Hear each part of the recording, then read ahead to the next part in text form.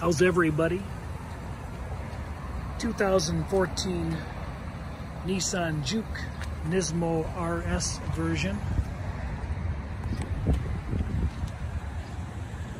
Jason Phillips from Auto Appraise just got done doing a pre-purchase inspection on this.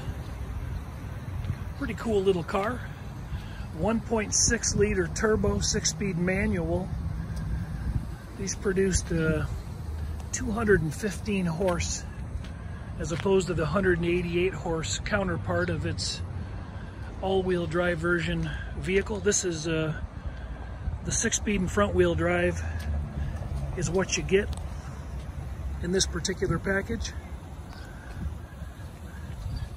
Just finished up underneath shooting photos. I guess we'll start there. No pauses, going to keep rolling. The general condition of the paint and body is pretty nice. There's a few small areas that we'll point out. There's no we, just me, so I'll point that stuff out. Starting under the back, no frame damage to speak of.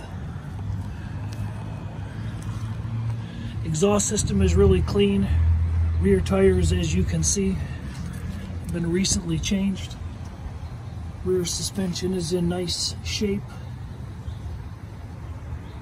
Just a simple torsion bar suspension in the rear. Frame rails look nice and clean. All the die holes all the way back look good on both sides. Slightly textured wheel wells and frame rails in the coating. Rear body seam back here looks good. No evidence of getting smacked, at least not smacked hard.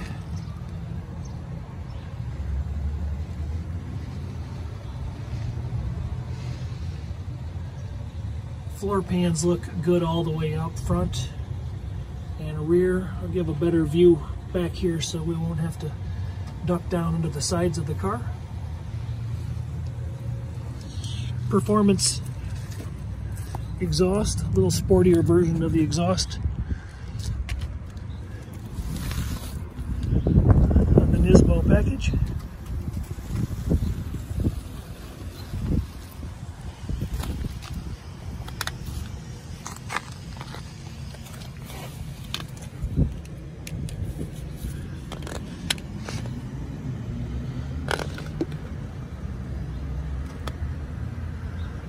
Front suspension appears to be in good shape.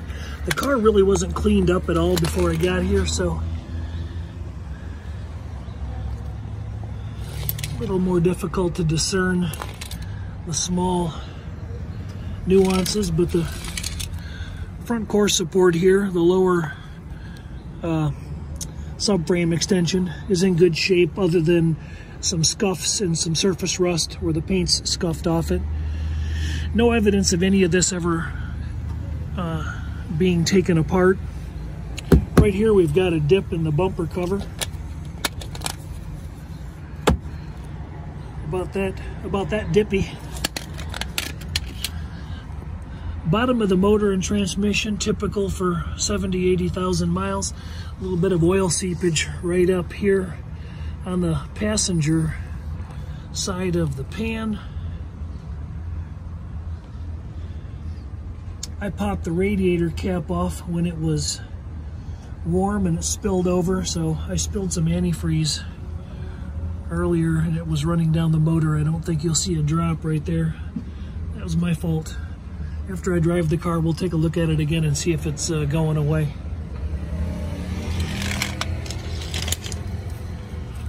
Frame rails are hard to view based on the position of the bumper cover and the subframe and whatnot, but looking up there, they're visible and you can see that things look like they're in good shape.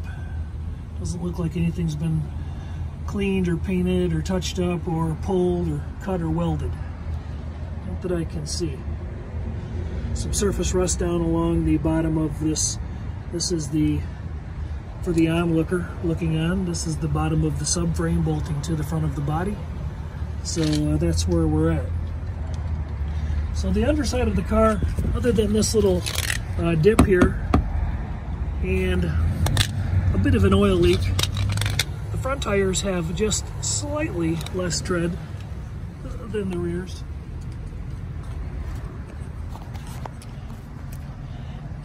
We got a small scuff on the lower cover. Lower grille is in good shape.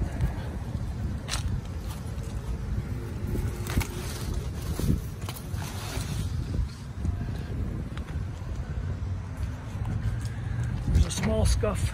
Let me get my little pointer out. A small scuff right down here on this lower extension.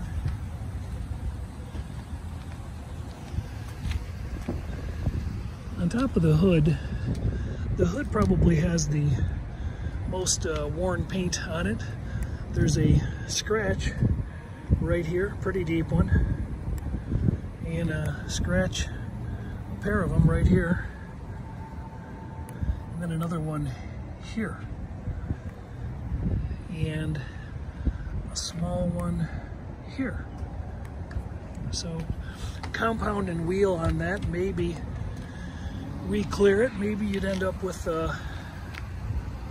no scratch or very little scratch. Up here on the windshield, there's a little, it's hard to, it's going right through the dash. There's some scuff marks going this way. I think what my guess is here is that maybe a shingle or something blew loose in the wind and it maybe scuffed the hood, scuffed the windshield, or something to that effect. No big rock chips or anything like that in the windshield that I discovered. Power windows all go up and down nicely. Running around the small damage, there's a small chip right here. Down low on the back of the fender, there's a little scuff right here on the edge of the fender where the door's been opened into it, and a small little chip right there. No dents in the front fender or front door or rear door. The trim is in good shape. A little bit of just heel scuffage and a couple small little scratches. Door jambs themselves are in nice shape. Bottoms of the door skins are in nice shape. As you can see, no signs of overspray were noted. Back behind the door handle, some fingernail type scratches. Those probably would polish up some. This is just some stuff on top of the car. I don't know what it is, but it will come off. There's been a small touch-up right here in the center of the rear door. There's a small chip right here. So the paint infractions, they're not substantial. This might be the worst spot I'm coming to. In the rear wheel lip opening, this has been scuffed and touched up from there to there. Little scuff down here. I pointed to this one earlier when I was on the ground. And then the rear bumper fitment is pretty nice, but the rear bumper is damaged. As we come up on it, right here, there's a compression crack from there to there. And then a little mark where somebody probably bumped into like a pole at Starbucks. I bet that was upsetting. Otherwise, the corners of the bumpers, all four corners, are in pretty good shape. I didn't see really any issues with the roof or the rear air deflector. Again, there's some dirt up there. All the tinted glass appears to be in good shape. The car is nice and straight down both sides, not full of door dings and or whatnot. I'll come back around to the wheels in a minute, finish up the body. Small paint chip here, small scratch there. And I believe some of this stuff could probably go away with color sanding and a buff.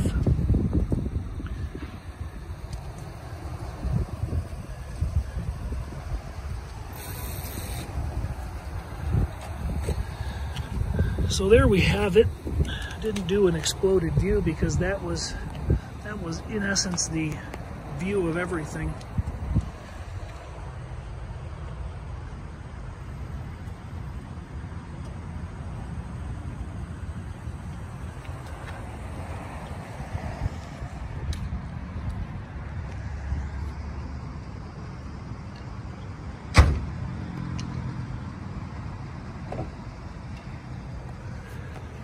Coming back to the wheels and tires, the brakes are decent, likely original rotors, and there's some pad life left there. I know that that's not coming into focus for you, but you can kind of see the edge of the pad. Four-wheel disc, of course. As far as the wheels go, there's a small mark right here, and one of these appeared like it might have been refinished at one point. Every wheel has just a little bit. This one's not bad. Every wheel had just a little bit of minor this and minor that. I think the worst one was over here. Yeah, we got a little scuffage going on there, and a little here, and a couple chips. Rear brakes look like they're decent.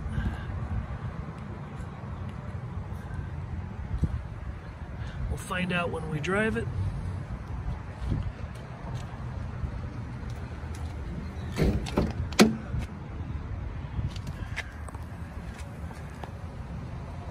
Get under the hood, and then in the trunk, and then the interior, and all can happen at the same time. Jams are in nice shape, just a few small scratches and clunks where somebody closed the seatbelt, probably in the door accidentally, and a few small little chips and nicks, little oxidation where there's some bare metal. But the jams are generally in good shape. The car just could use a really thorough cleaning. Rockford Fosgate.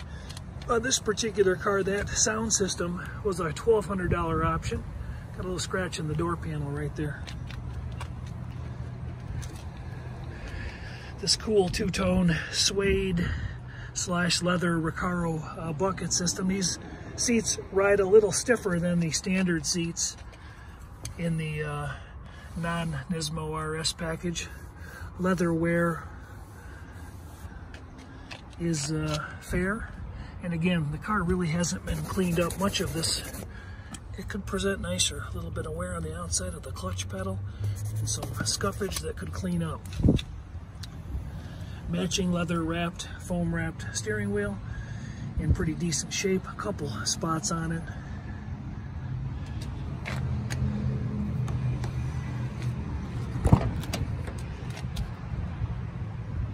On this door, we got a little mark spot here.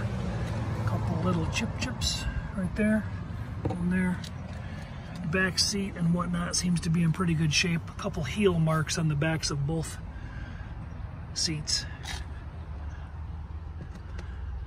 That highlighting red stitching is really nice. Jams again in good shape, no evidence of overspray. I got photos of the mats out on the floor for the prospective buyer. This video is being shot for a prospective buyer. If you're not that person, but you're seeing this video late, he is the only one that paid for it. Got the inspection service. This got sent directly to him after he decided. These fold down nicely, by the way. After he decided to buy or pass, the video then became public. So this is not, this car's probably not for sale anymore. It might be, but it might not be. If you need service like this, 800-301-3886. There's one of my commercials.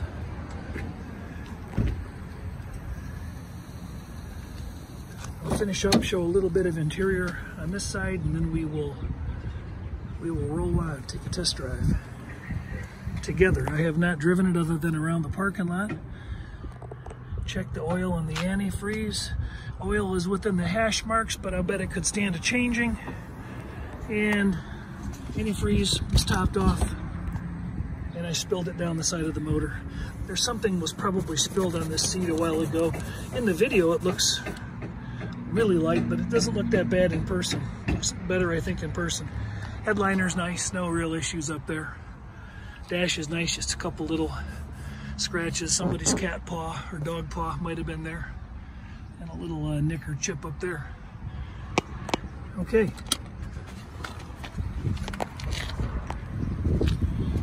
So there we go. We have wheels and tires, paint and body covered. Interior's been covered, underbody's been covered, exhaust.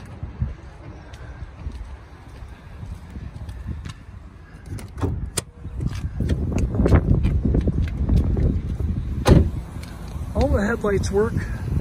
Lower LED running lights, those work. Hazards work, turn signals, license plate light, that's all been checked. Air conditioning is not blowing any colder than 66 degrees, and that's about the temperature out today.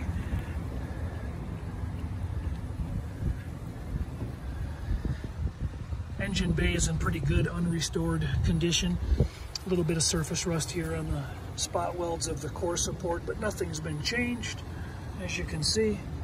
Coolers look like they're in good shape. They're not bent or just malformed in any way. They look good.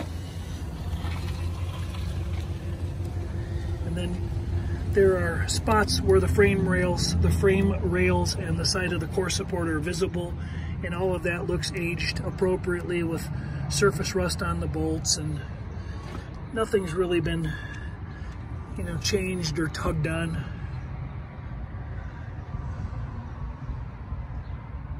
Yep, no real work detected here.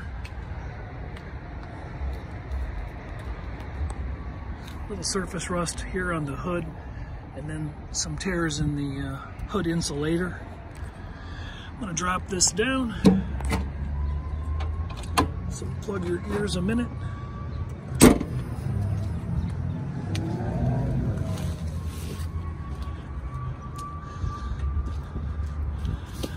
Power mirrors are working, power windows are working. Cruise control I will test. Power locks are working. Traction control light comes on and off.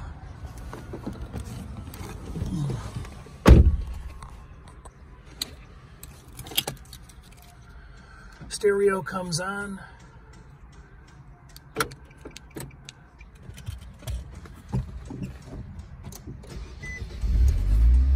Gauges will sweep here in a minute. There we go.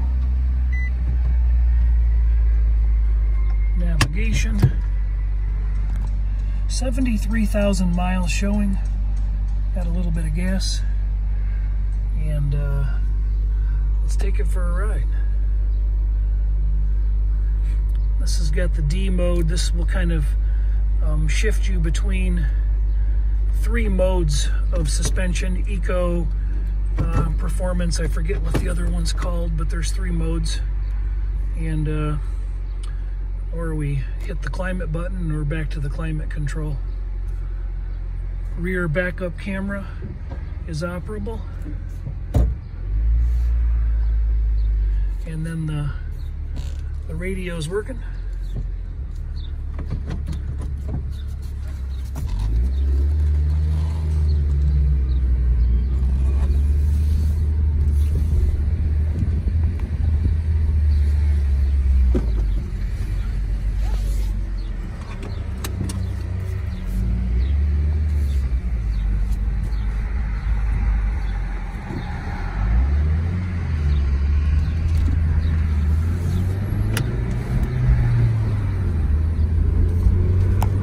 Windows up.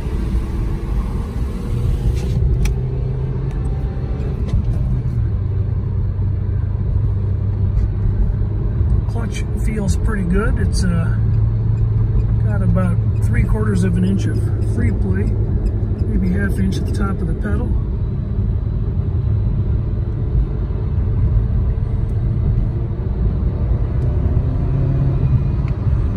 Turbo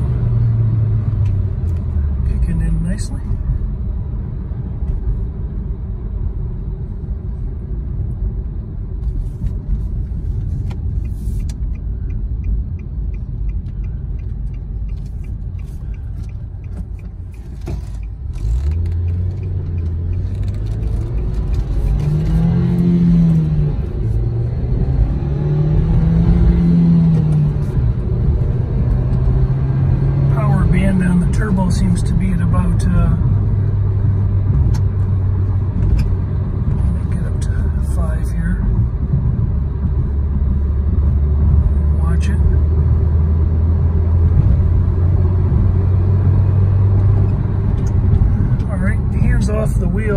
on braking here. Seems to be driving pretty straight.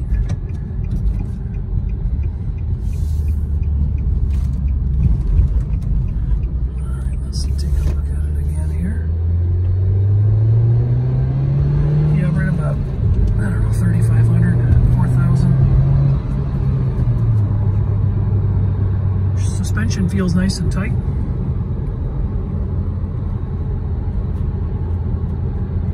Hands off the wheel again.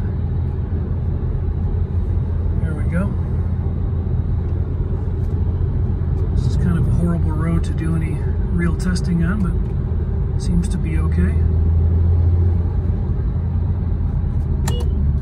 Horn works.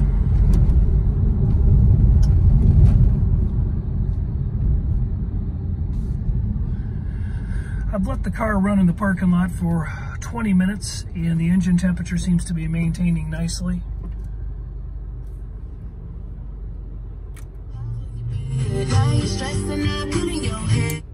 Alright. So I've really not found much other than the cosmetic anomalies here that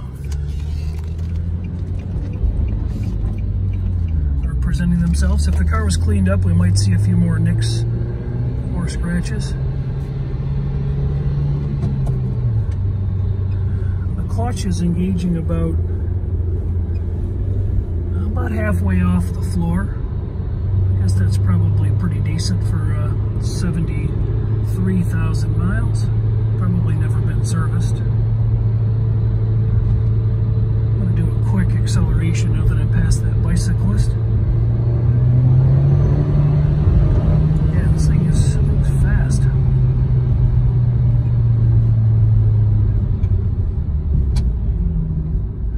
All right.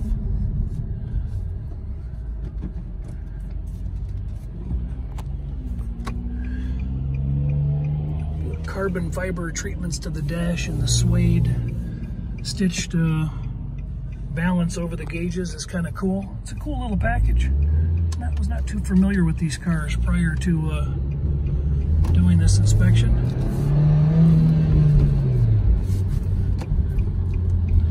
Wipers are working.